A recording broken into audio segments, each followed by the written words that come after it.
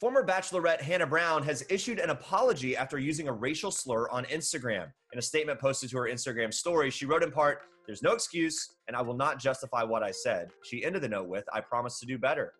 In case you missed it, Brown found herself in hot water on Saturday night on a now expired Instagram Live when she repeated the N-word while singing the lyrics to the baby song Rockstar. Fans watching immediately confronted her in the comments, to which Brown seemed surprised, saying, "I did? I'm so sorry. No, I was singing. I'm so sorry."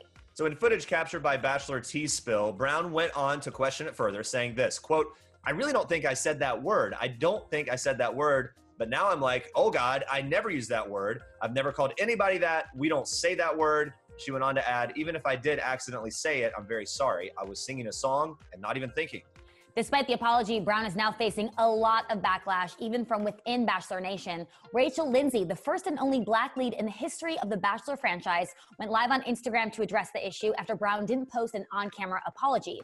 Lindsay said this, "We can't give people a pass for this. We have to hold people accountable for what they're doing." She went on to add, "Non-Black people should not feel okay about saying the N-word. It's wrong." She also added some context for her stance on the issue, explaining that word was used to make Black people feel less than. And every time you use that word and you're not Black, you give that word power.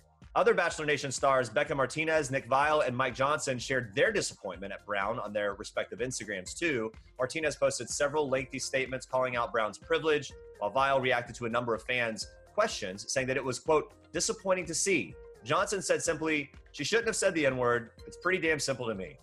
Meanwhile, Tyler Cameron urged his followers not to turn on Brown. After sharing Rachel Lindsay's Instagram Live video to his stories, he insisted that he wasn't dragging Brown, but instead trying to, quote, educate those who don't get it.